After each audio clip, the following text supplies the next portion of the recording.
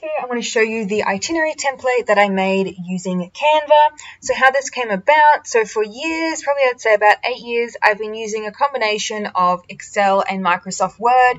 So if you follow my blog, you might recall when I did post about my Word template and then also Excel. So how they come about is I'm very type A and I love to plan very detailed itineraries. So I mainly use the Excel spreadsheets for my research. And then I go really detailed doing day-to-day, like scheduled itineraries that include all booking information, what's the temperature at the destination, how do I get there, like transport options, all that sort of stuff. So for years I've been using a combination of the two. And I have been taking a lot of trips since COVID, which means I've been away from my day job quite a bit. People have gotten wind at work that I do lots of trips, and they've been asking me for my itineraries. It's kind of annoying sending the two files, and you sort of got to explain how I like use them and how they work. And they're like, can you just do one template in Canva? And I also had a colleague, and she's like, I want to make an itinerary and then like gift it to my sister, and like your itinerary is really functional but it's not really pretty. And I was like, okay, fair point. So she's like, can you just do it in Canva? I was like, okay, look, I don't mind making templates, so I'll just do one in Canva. And I actually really like how it turned out. So I managed to merge the research with the itinerary pages, and some of the good things about Canva, and I can see why they wanted me to do it in Canva rather than Word and Excel, you can easily just rearrange your pages. So how I have set this example itinerary up, which you'll notice is very Paris themed, one of my favorite cities. I have all of like the trip overview, the actual itinerary, and then I have research pages organized into, category. You can arrange this however you want. If you want to put your checklist at the front, however you want to arrange them, you can just left click and drag, and it's really easy to rearrange pages. You can easily just make duplicate copies of pages. So I do really like that functionality of Canva. It's also an online tool, so you can edit it from wherever. You just need an internet connection. And when you download it, with this itinerary I've included hyperlinks for everything. So if you wanted to use this digitally on the go instead of printing, you can easily navigate it on your phone, iPad, whatever. Or of course you can download to a PDF and print it, which is what I tend to do because I'm a little old school with the paper there. But all of these little icons that you see in the corners of all the pages, they're all hyperlinked back to a contents page. And I've also given instructions in the download for how to link up all of your daily itineraries as well back to the main contents page that I've created for your each day itinerary. So while obviously I'm quite detailed and I do big trips, so I generally, if I'm going to go overseas, it has to be 3 weeks or more. Otherwise, the cost of long-haul flights out of Australia just totally makes the trip cost not worthwhile. It's so expensive, so usually 3 to 4 weeks. So I do plan quite long trips. But if you wanted to just do like a week-long trip or a weekend trip, you can do that as well. You can delete any of the pages in here that don't suit you. It's very easy to customize it, and I will admit I think it's a lot easier to make those sorts of changes and tweak it to suit any itinerary than the Word format. I do still love Excel. I loved using Excel for comparisons. I do still think the Excel template is better for that. It's like this one here for flight comparisons, because I do find the table tool a little clunky in Canva, but once they've been set up, then it's quite easy to populate the table itself. So that's why I've gone and done all those set up for you, and then now you can just plug in your information and make copies and customize it however you want. So it is quite detailed, and I've got the template at the back here. Anywhere where you see this sky, grass, clouds, that just is an indication of where you can put an image, or maybe you want to put a walking route map that you've made in Google My Maps. I've got a tutorial for that as well. So you can customize it quite easily, and if you don't like a certain element on the template, maybe you don't want to put photos here, well, you can just delete them off. It's quite easy to do that. So now that you've had a little overview of the pages, let's do a more close-up look. So I'm just going to go from, you can kind of see what the cover page options look like. I'm just going to go from the content. So all of these are hyperlinked, so when it wants to load, if you click on something here, you can see that it's got this link to page 40. So if you click that, it's going to jump to page 40. So it's quite easy to navigate, and you can easily add links yourself as well. If you just right click on whatever you want to link, you can even link this image if you want. You just right click, choose, well, I've got a link there already, but you'd go edit link, and then you just pick the place where it goes in the document. So it's really quick and easy to do. So I do really like that, because previously I was using the headings tool in Microsoft Word to navigate, which is also very helpful, but it does get quite long names because I put where I'm going, the day, like the date and the day of the week, and it can be a little long. You have to have this out quite wide, and I do like being able to just have the clickable link. So I will admit I do love that feature in Canva. So if we continue down here, I've given a few examples of some different methods that I've used for setting up my itineraries over the years. So maybe you want to do just some highlights, or you want to do it spelled out by week, where you're going, what you're doing. If you were doing, say, a longer trip, so this one is mapped out for 4 weeks, you can just click that button there and duplicate it, and then you can change this to then become week 5, change the days, and so on. You can also change all of the fonts if you don't like the font that I have chosen. You just click on the font here and then choose whatever font you want from the list, and a button will come up which should give you the option to change all down here, and then you can quickly just reformat the whole document to whatever you want it to look like if you don't like the font that I've chosen. So if you've got a week-long trip, you could use this template. So you get the idea if you like doing pictures, or you want to make like a scrapbook, or maybe you want to add this into a travel photo book as like a journal of what you did. You can use it for that as well. And to be honest, my favorite one, because I'm very functional, but if you want the pictures, obviously you can use these. But this one, I'll be honest, is the main one that I use. And I've got what day of the trip, so day 1, 2, etc., the date, and then what is on the agenda, and just a brief overview. And then I'll go and do a whole separate page for planning each of these things. So just like having a nice list that just neatly summarizes what I'm doing and when. And like I was talking about earlier, all of these little icons that you see here, they're all hyperlinked back to that contents page for quick navigation as well. And if you duplicate a page, like all those links are maintained, so it makes it really easy to quickly customize it. It's not like clunky to edit, so that's good. More overview pages. Any of these, like full page ones with the titles, you can change them to be whatever you want. So I have it for my destination. So if you're visiting multiple countries, maybe you'll have a different cover page for each country, maybe a different one for each city. Totally up to you how you want to customize it.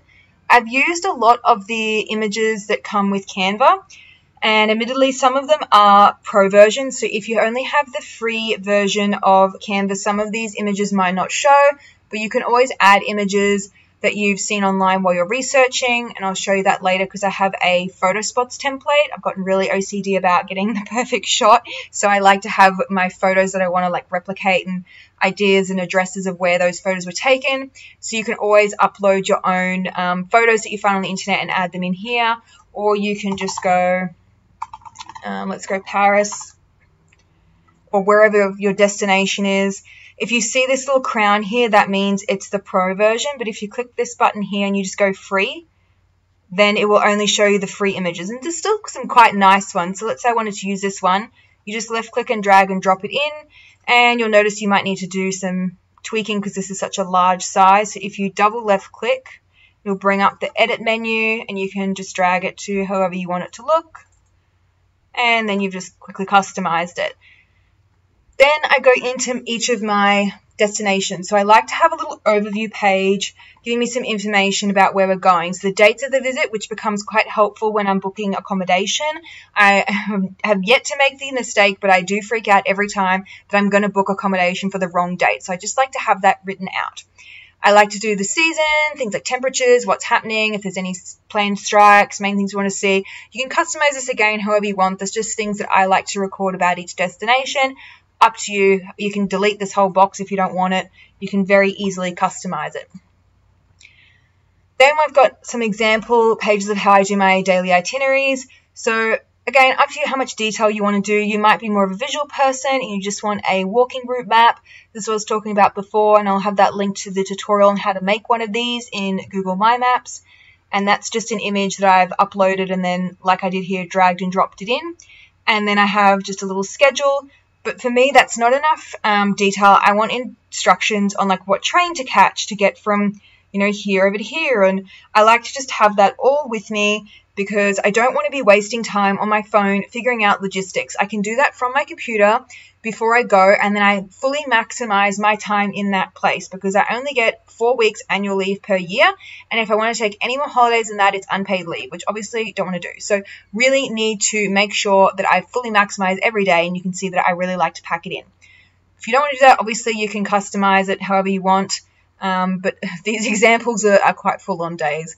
This one here was a day trip that I did to the Loire Valley. Probably pronounced that wrong. And then I had each of the chateaus that were included in the tour that I booked and a few little like helpful info and tips and things and some places that I wanted to do photos. I love a viewpoint. Absolutely love a viewpoint. That's a must-have for me. And some of these chateaus have really nice viewpoints. Some of them don't. So when you start to research, you'll see there is quite a lot of chateaus that you can do as day trips from Paris, and I was getting confused. I'm going to put all my research notes in here, so I've got that with me when I'm there. I know exactly what I'm doing once I get to these chateaus, because you'll find on a lot of day trips there's not a lot of time, and I really hate wasting time doing the logistics. I want to have it all organized before I go. This is what I was talking about with the photo inspo, so some photos I found on the internet, some ones that I wanted to replicate, and I did get all of these shots, so I could upload my own photos, if I wanted to. But obviously this is done before I go on the trip. But you can use that if you wanted to, turn this into a photo book and you put little captions on it or whatever you want to do. Then this one here is a slightly different format for a day trip. This one I had it split out into morning, afternoon and evening. And you can see I put in like some restaurants and whatever else I'm doing. So totally up to you how you want to organize it. Maybe you prefer some visuals. So there's some different ideas there, and you can just pick and choose which ones work for your planning style. I have some information on viewpoints, because again, absolutely love a viewpoint. And if there's entry fees, opening times and hours, closest metro stops, all that stuff.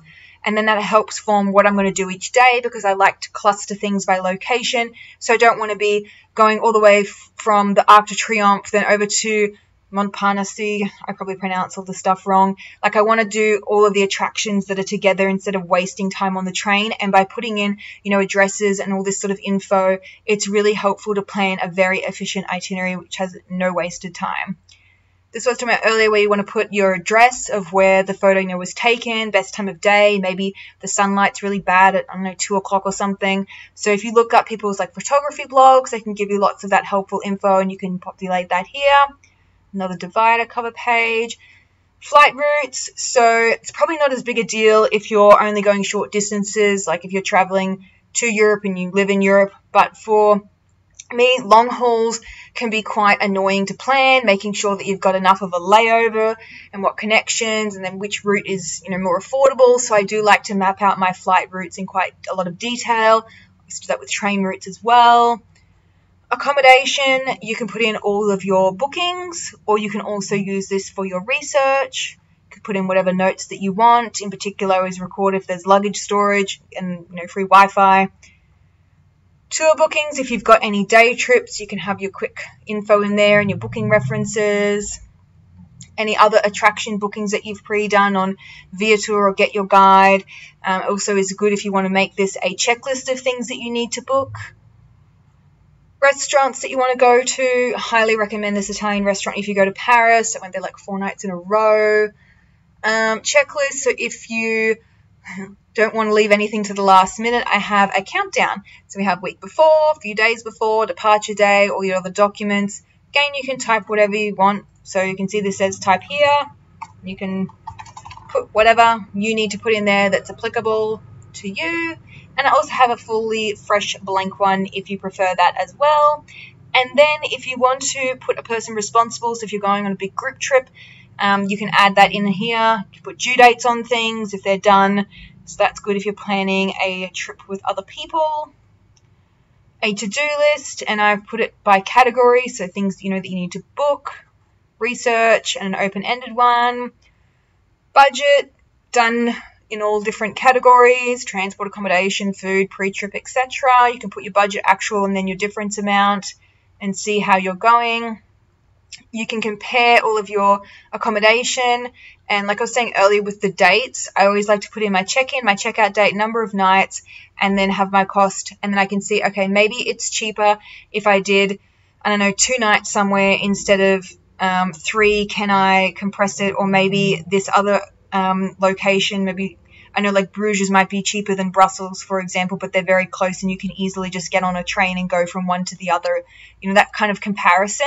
Then you can do that on this spreadsheet, well, not spreadsheet, this table here, which is what I would previously do in my spreadsheets.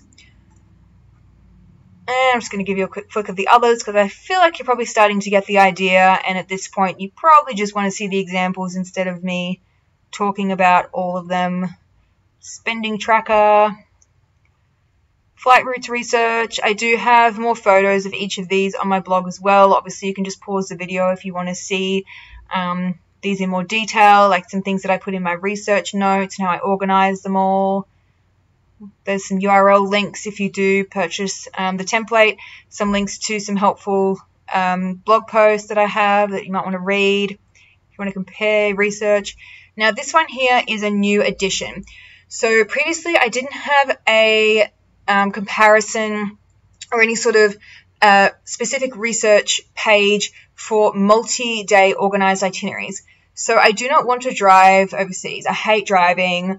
I don't even have a car. I avoid it all the time. I just hate it. It's an annoying way to get from A to B. So if I can avoid driving, I will. And I particularly do not want to drive overseas. Oh my God, the thought of driving in America on the opposite side of the road is completely overwhelming for me. I just won't do it. It's not even a question. So I always join a bus tour if I'm going to do places that are logistically difficult to get to, which unfortunately is quite a lot of them in the US. I mean, you can always fly into somewhere, but then how are you going to get around unless it's a city? If you want to go to like the cute little towns, you can't really do that. So that's when I join a multi-day tour, and one that I want to do this year is this one for autumn colors. So I love the little maps that they always put from whatever tour company, Globus, this one's Trafalgar, Cosmos, whatever. So I pop that in here. I've got an overview of the itinerary. I have some of the highlights of where we would be going, link to it, and then some questions that I might want to ask and check, pros and cons. And then I will do this for each of the tours that I'm comparing. And then I also have this summary table here where I can just put the highlights as well. So you can see some of the other tours that I was comparing. So they're all 9 days, but they stop in different places and they have different prices. So that's been a really helpful template to compare which one I want to do. And if you wanted to do that for day trips and smaller organized tours, I have another template for that as well. And you can see, how long is it, what's the cost, when's it operating, all that sort of stuff. Some language, which you might remember from the Word itinerary template, which is just handy to have on hand when you're on the trip or if you're trying to learn some language before you go. Packing list is obviously super helpful. I have it categorized. And then I also have a blank one if you want to choose your own and put your own headings. So it's very easy to customize in Canva, and I've tried to make it really easy for you to efficiently create your itinerary with a mix of pre-filled templates and then also blank ones, and the ability for you to just edit it as you please. Travel insurance, some comparisons and notes there, car rental, and then the back cover, and then we have all of these templates.